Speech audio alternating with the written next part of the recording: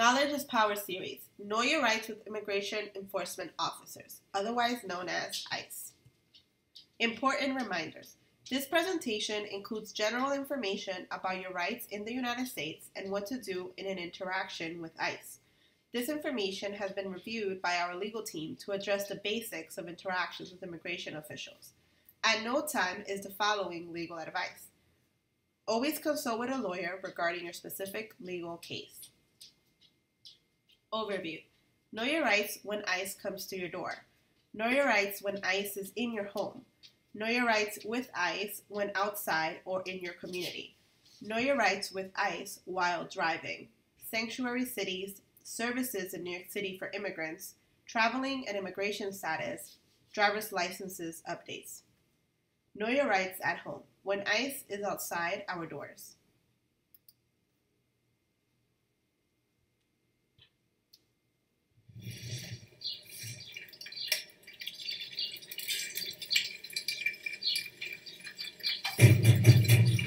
It was 5:30 a.m. when ICE came to Esther's apartment. ICE stands for Immigration and Customs Enforcement. The agents lied to Esther, saying they were police officers investigating a crime and her husband, Alexei, was a potential witness. "Is Alexei home?" they asked innocently. Now Esther's gut told her she should cooperate, but she remembered something she'd heard on the radio. ICE had been making early morning sweeps, using tricks like this to get people to open their doors. Esther remembered she had rights. ICE may try similar tricks at your home. They may say they're looking for a friend, relative, or roommate. But do not be fooled, and do not open the door. Instead, remain calm and be polite. Tell the agents that you'd like to see a warrant and their ID. Ask them to slip these documents under the door or hold them up to the peephole. Without a warrant signed by a judge, ICE is not allowed to enter or search your home. ICE usually won't have a warrant, but they may lie and say they do, or show you something else that looks official. So look carefully and take pictures of whatever they show you. If they refuse to share any of these documents, then ask them for their card and contact information. Do not show the agents anything or say anything except, "I do not consent for you to enter my home. I do not want to talk to you without a lawyer present. Please leave." Now, ICE won't always listen to you and may enter your home using force. But saying these things might help you in court, even if the agents don't listen. The other videos in this series will help you understand your rights if ICE enters your home or arrests you. Esther and Alexei knew their rights, and the officers left. This is all scary, but remember, we have rights. After an encounter with ICE, take notes about what happened, writing down as many details as you can remember. This information might be helpful in future immigration proceedings. It's important that you and your loved ones are prepared for encounters with ICE, and that you have a plan for what to do if one of you is arrested, including information about who to call. If ICE comes to your home, remember, you have rights. Do not open the door. Ask to see a warrant signed by a judge. Tell them you do not consent to them being at your home. Please leave. If a loved one is arrested, you should be able to locate them at locator.ice.gov.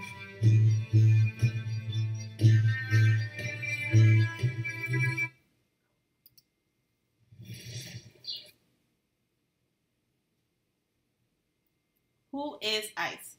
Immigration and Customs Enforcement, otherwise known as ICE, is one of the federal agencies responsible for deporting people in the United States. In many instances, they lie in order to enter the home. They often pretend to be the police to get permission to enter a home by saying they are the police or federal police. Examples of these lies include, "We need help with a criminal investigation." "We need to talk to you about potential criminal issue." Know your rights at home. ICE needs a warrant signed by a judge, otherwise known as a judicial warrant. or they need verbal permission to enter the home. Ask ICE to slip the warrant or documents under the door. If you can, take a picture of the documents. ICE often brings a warrant signed by ICE itself. This does not give them the right to enter.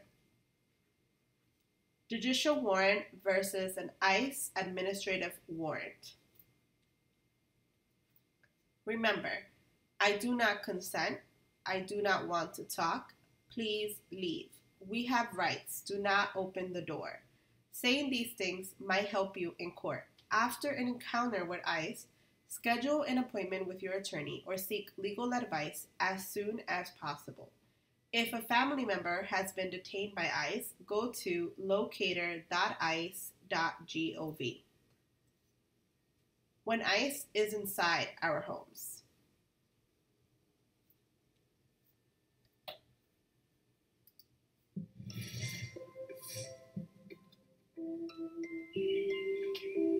One morning, while Alicia and Javi were getting their daughter, Sophia, ready for daycare, two agents from ICE knocked on their door. ICE stands for Immigration and Customs Enforcement. The agents said they were police officers and were worried that Alicia's identity had been stolen. Javi cracked the door open to learn more. This was the wrong decision. Do not open the door if authorities come to your home, no matter what they say. Without a warrant signed by a judge, they have no authority to enter. But beware, ICE may enter your home forcefully anyway. And if they do, you ask them to leave if they don't have the proper warrant. Be prepared. Do not panic. And remember, we have rights. ICE agents may search your home for documents or other evidence proving immigration status. They do not have the right to do this unless they have a warrant signed by a judge that lets them inside and specifically gives them permission to search. ICE usually will not have a warrant, but they may lie and say they do, or show you something else that looks official. Tell ICE, I do not agree with you being in my home. Please leave. If the agents start to search, tell them, I do not agree to your search. These words can be legally powerful, and saying them might help in immigration proceedings, even if the agents don't listen. You have the right to ask ICE agents for their ID, their contact information, and their warrant, and to take pictures of any documents they show you. They probably won't give these documents to you. Do not answer any questions and do not share a loved one's whereabouts or show them any documents, even if they ask, except for a valid U.S. passport or green card. This information can hurt you in immigration proceedings. Alicia was arrested. Never interrupt an arrest, as it could be dangerous for you or your loved ones. After the agents left, Javi took pictures of the damage to his home. He wrote down as many details about the encounter as he could remember, knowing it might help Alicia's immigration proceedings. Other videos in this series will help you understand what your rights are if you're arrested by ICE, and how you can try to prevent agents from entering your home in the first place. It's important that you and your loved ones are prepared for encounters with ICE, and that you have a plan for what to do if one of you is arrested, including information about who to call. If ICE enters your home, remember, you have rights. Tell them you do not agree to their presence or search. Ask to see a warrant signed by a judge. Do not interrupt an arrest. If a loved one is arrested, you should be able to locate them at locator.ice.gov.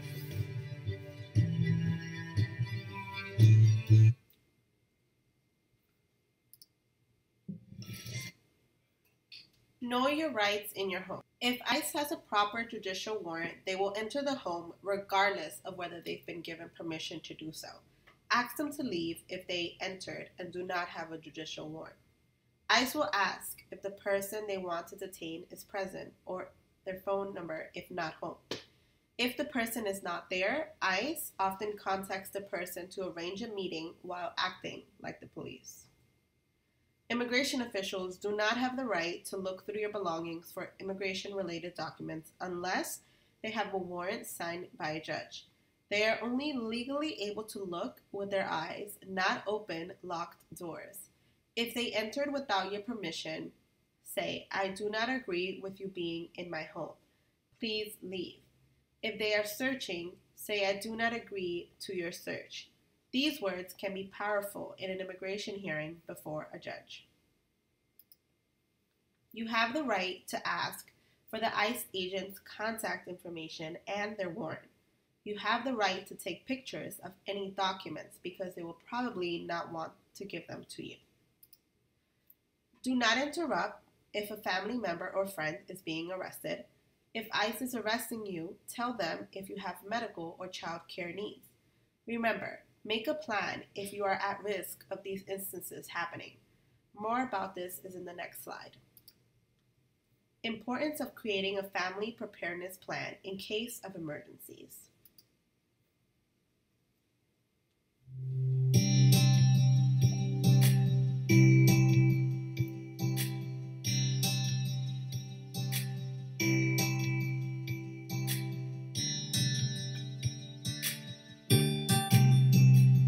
Familia, I know we've all been worried since the election, but yesterday in class, my teacher handed out some materials called Know Your Rights, and reading through them made me feel more prepared.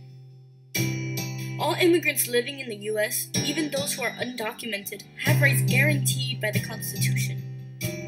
We can't predict if immigration officers will look for you and Dad because you don't have legal status, but we can be prepared and have a good plan in place if they do. You're right, Neha. Let's make a plan together.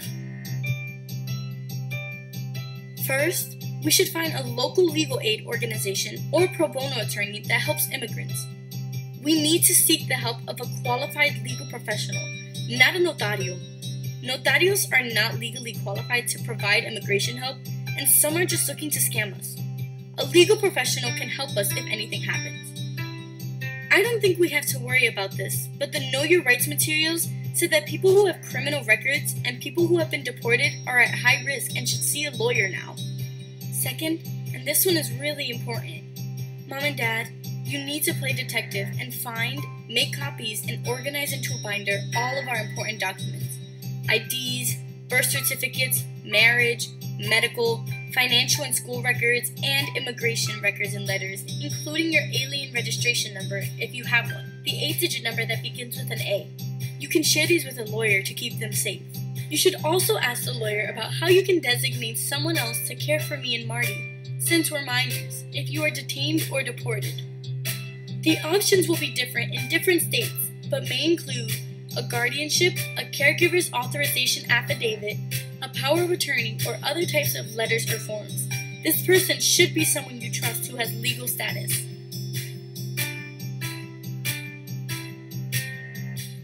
This designation means that if anything happens that makes it hard for you to communicate with us, like you are placed in a detention center, the person you've chosen can step in and make important decisions to keep our family from being separated. Mama, you joke about your memory going, but you need to memorize the name and phone number for the lawyer, for me, and for the guardians you choose for me and Marty. We should also start saving money for legal fees or bonds. We can check to see if there is a community bond fund nearby. If you are afraid to speak with ICE, there are red cards that you can hand to the officer during an ICE interaction. These can be found at www.ilrc.org/redcards. Know your rights outside, when ICE is outside in the streets.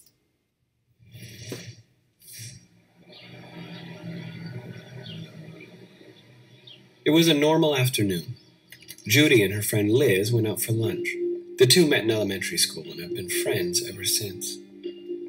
Liz is an American citizen, and while Judy was brought to the U.S. by her parents when she was only 4 years old, she is undocumented. Liz noticed two men that seemed to be following them, but she thought nothing of it. That's when the men called out Judy's name as if they were old friends. When she turned, the men approached fast. Judy had just been identified by ICE. ICE stands for Immigration and Customs Enforcement. Stories like this happen every day and are happening now more than ever. ICE approaches people in the street, at work, in their car, or even in court. They often will not be in uniform. It's scary. But remember, we have rights. If you are stopped by authorities and don't know who they are, ask them to identify themselves. Then ask, "Am I free to go?" If they say yes, walk away and do not answer any questions. In Judy's case, the agents told her she was not free to go. If this happens, do not resist or run away, and do not say anything, except, "I want to use my right to remain silent. I want to speak to a lawyer." Remember, you can ask to speak to a lawyer even if you don't have one. If the agents search your bag or your person, say, "I do not agree to this search." They are looking for documents proving your immigration status. Witnesses have the right to film the interaction as long as they do not interrupt the arrest and they are transparent that they are filming. Judy was lucky.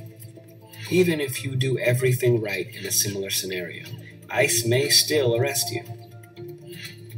Another video in this series will help you understand your rights if you are arrested. After the encounter, Judy and Liz took notes about what happened, writing down as many details as they could remember.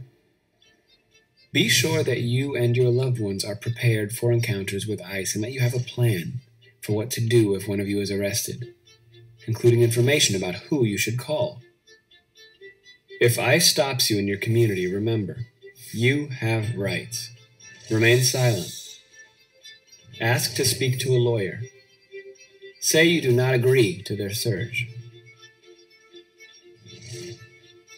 If a loved one is arrested, you should be able to locate them at locator.ice.gov.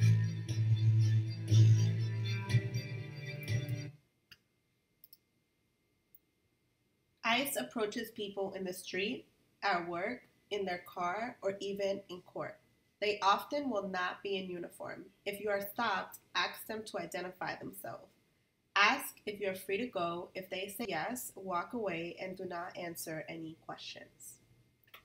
Do not resist. Instead say, "I want to use my right to remain silent. I want to speak to a lawyer." If agents search your bag, ask to speak with your lawyer and say, "I do not agree to this search."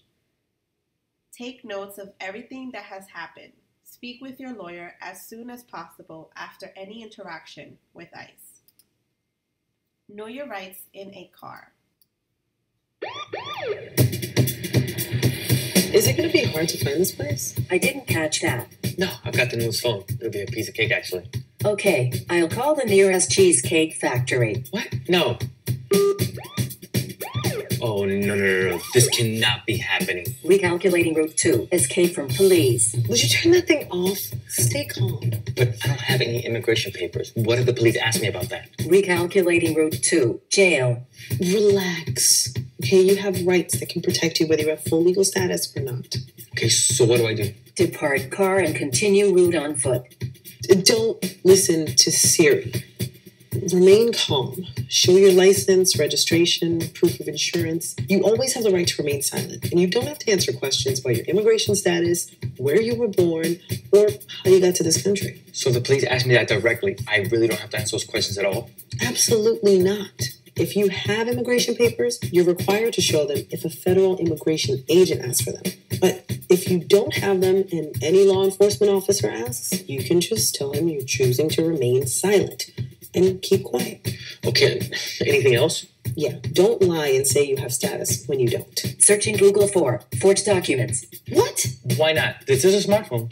Fake documents will only incriminate you. Never give any falsified documents. Your phone is dumb. I couldn't connect with the Cheesecake Factory. Would you like me to try again? Listen, they might ask to search you or the vehicle, but you don't have to say yes. They can only search you if they think there's evidence of a crime. And remember, Siri, even you have the right to remain silent. Central Mall Cheesecake Factory, this is Evan.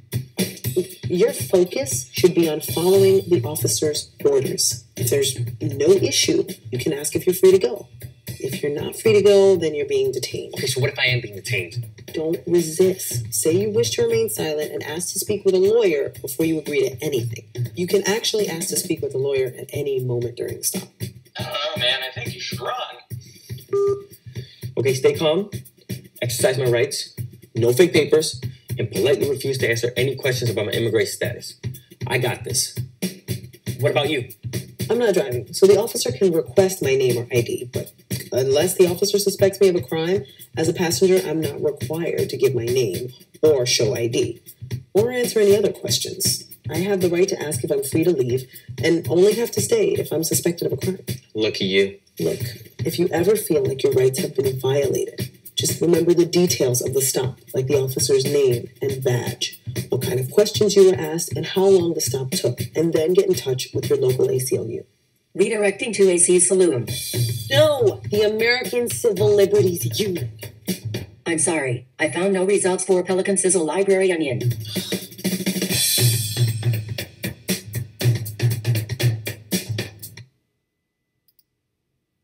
Drivers and passengers have the right to remain silent. If you are a passenger, you're not required to give your name, show ID, or answer any other questions, unless you're suspected of a crime. If you're the driver, show your license, registration, and proof of insurance if you have them. Ask if you're free to leave. You only need to stay if you are suspected of a crime. If the officer says yes, you're free to go, then calmly leave. You do not have to answer questions about your immigration status, where you were born, or how you got to the country. If an officer or immigration agent asks to look inside your car, you can refuse to consent to the search. If police generally believe that your car contains evidence of a crime, your car can be searched without your consent. Remember, you always have the right to remain silent.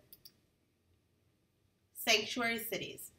Sanctuary cities is a range of policies that prevent local officials from cooperating and or sharing information with Immigration and Customs Enforcement, otherwise known as ICE, due to certain bills in place to protect these cities.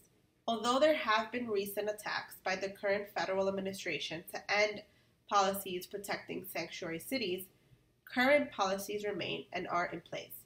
An example is New York City and the 5 boroughs. Upstate New York versus New York City. In upstate New York, the policies and regulations that govern ICE involvement with state officials are different than those of New York City. Certain counties have recently set certain policies that limit ICE enforcement, but they vary from county to county. Services in New York City for immigrants: ID NYC, translation, privacy, and New York State driver's license. Traveling within the U.S. Always speak with a lawyer before making travel arrangements. CBP has more active presence in other states than in New York. CBP officers are allowed checkpoints within 100 miles of an international border. CBP officers frequently check documents on Greyhound buses and Amtrak trains throughout the U.S.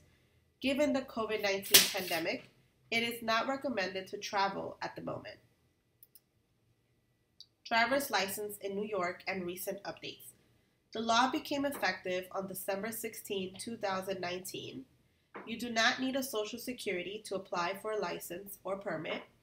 You must show a combination of documents that prove your name, date of birth, and New York State residency. Your license or permit will not look different from other standard New York driver's licenses. You still need to pass tests to get a permit and a license. For more information on the green light law and driver's licenses, please check out dmv.ny.gov.